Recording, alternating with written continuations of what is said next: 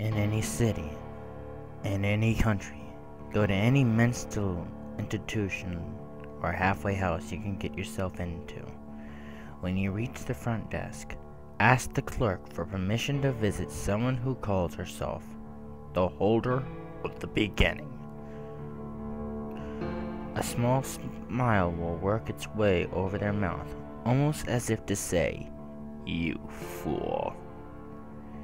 You will then be taken down a long hallway, long enough that you would expect it to lead outside of the building.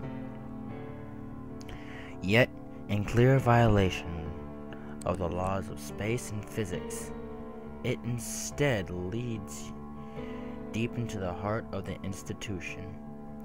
The hall will be forever silent. Even if you try to make noise, screams will die before leaving your mouth, and footsteps will be muffled. In lieu of speech, your guide will simply point to a door. Beyond it lies a cozy room filled with pleasant, yet unidentifiable perfume.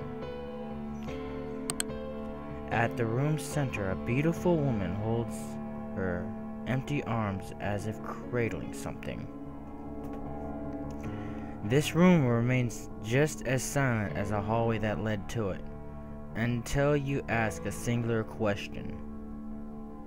Why were they separated?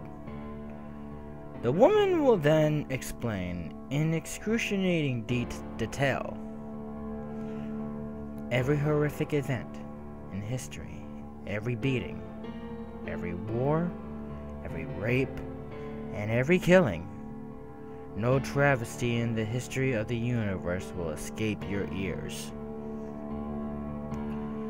When she finishes, all will fall silent, and you'll be free to leave. It is up to you what to do with this information. That woman is Object 2 of 538. It is up to you if they should be joined or not.